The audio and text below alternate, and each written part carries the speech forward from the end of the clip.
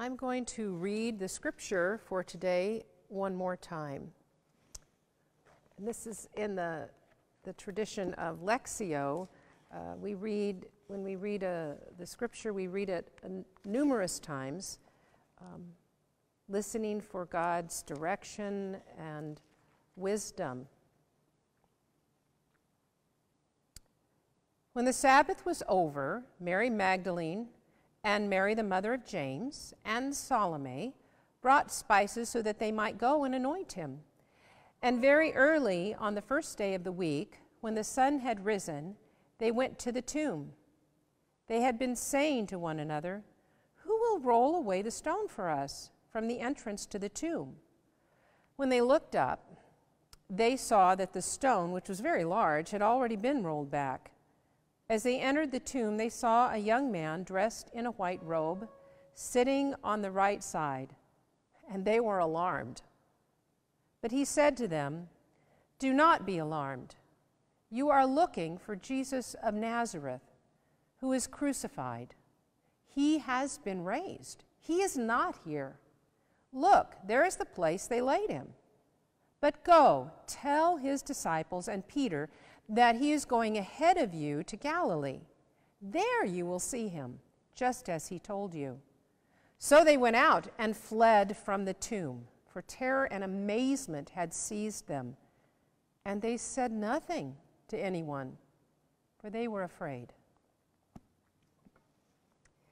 There is so much that is the same as that first Easter. Followers of Jesus are dispersed, aren't we? Huddled, almost as if in hiding, fearful of what might happen. Only a few venture out to take care of essential tasks, essential work, like tending the body. There's so much that is the same as that first Easter. There's so much that is not the same for us because life has forever changed in our lifetime.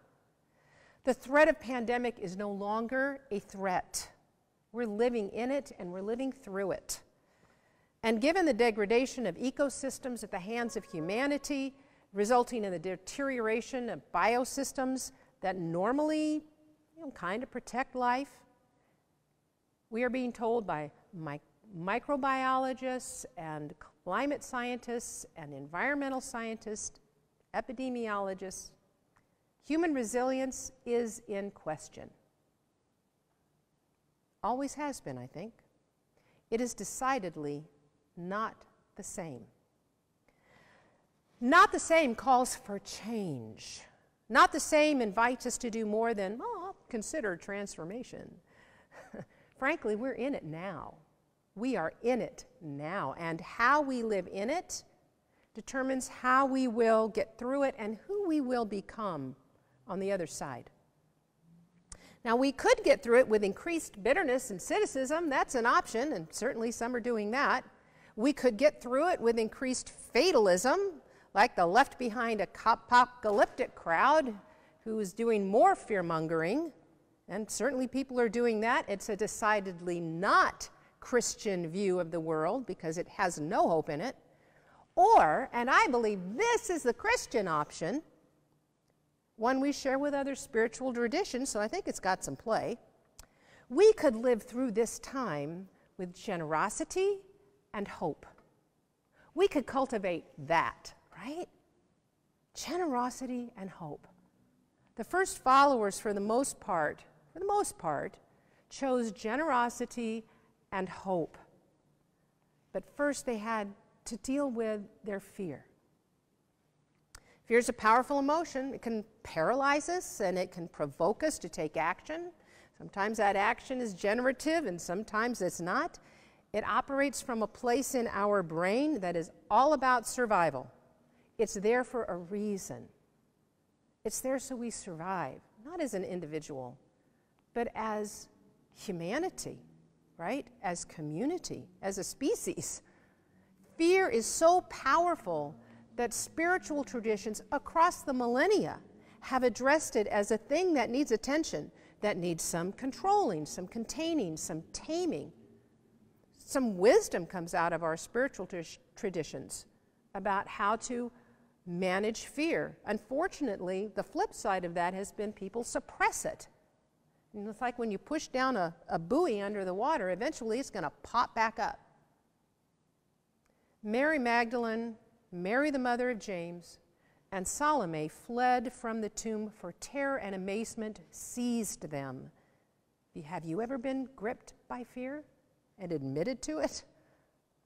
If we're honest, all of us, to some extent, have been seized by terror and amazement at what is happening in our lifetime.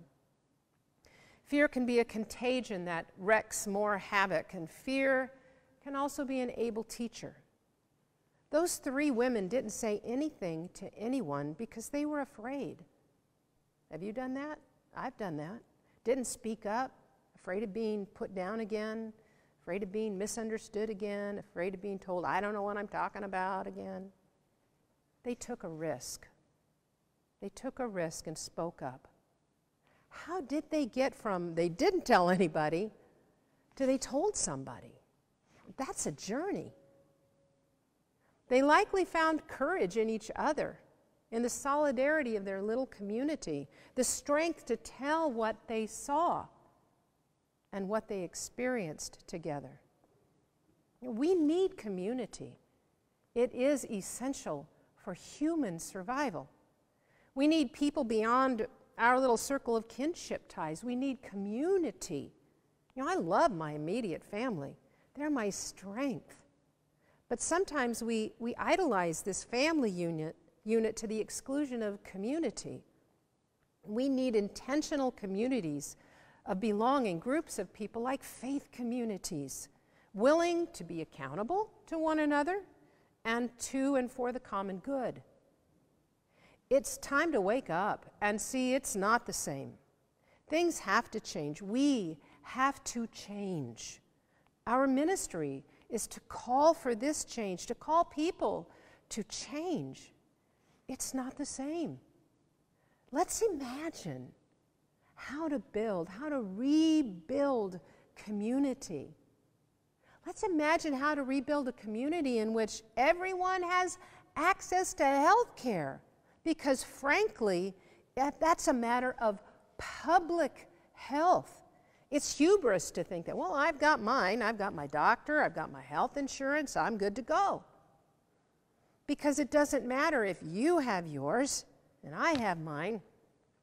When there is a microbe traveling through populations that have no access, that have little or no resource, it's not the same.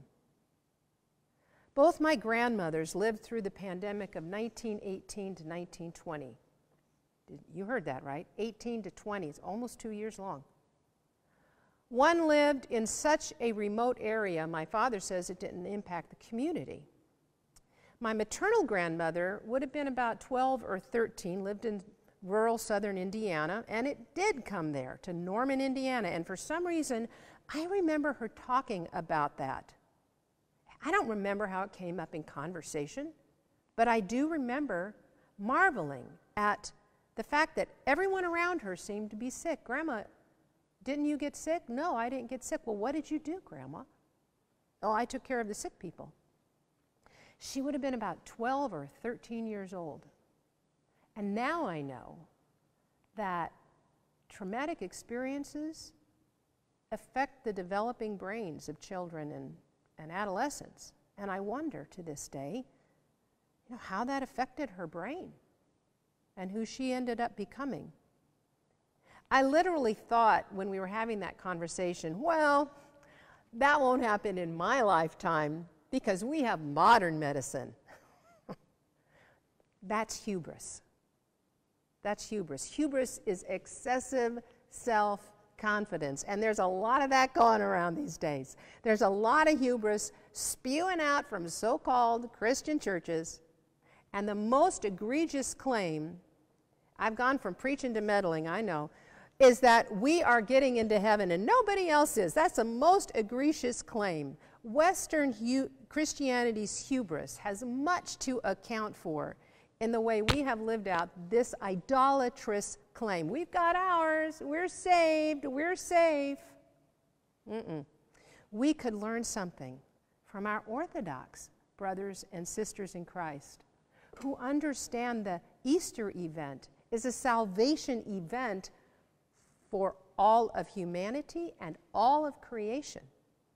In the Eastern Church, Jesus destroys hell, tramples it, destroys it. We could also learn something from the ancient Celtic Christians that look for the light in everyone and everything. After hearing a talk on Celtic Christian spirituality, a Mohawk elder who had been invited to comment on the common ground between Celtic Christian spirituality and the native spirituality of his people, he stood before this gathered body of people with tears in his eyes. And he said this, as I have listened to these themes, like the one about looking for light in everyone and everything, as I have listened to these themes, I've been wondering where I would be today. I have been wondering where my people would be today. And I have been wondering where we would be as a Western world today if the mission that came to us from Europe centuries ago had come expecting to find light in us. That would rewrite history, wouldn't it? We could write the future looking for the light, right? How could that change the future script? The three women at the tomb eventually remembered the light that they had learned and found in Christ, and they let it be reignited in themselves, and they understood it's not the same. It's not the same. This group of women, they were the first to proclaim the good news. Later they will be denied and silenced in the medieval church to proclaim it further, but boy, we've got that memory.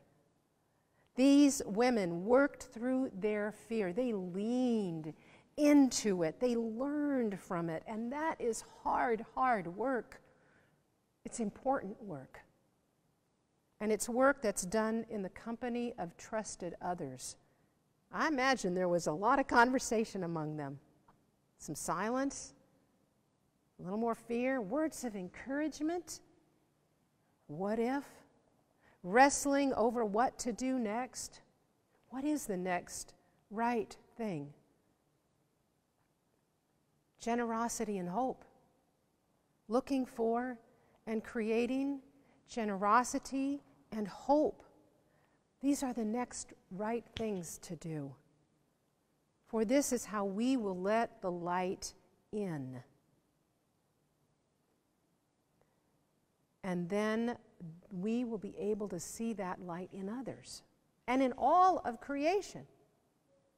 We are not defined by what we let go. We are defined by what we let in. It's not the same. We are being called to reimagine a future built with generosity and hope so the light can come in, can get in through us, in through the cracks, into the world. That is the Easter message. That's the call of Easter. Let's let the light in. Let's write the future with the light in it and answer the call of Easter. Christ is risen. The light cannot and will not be extinguished. Amen.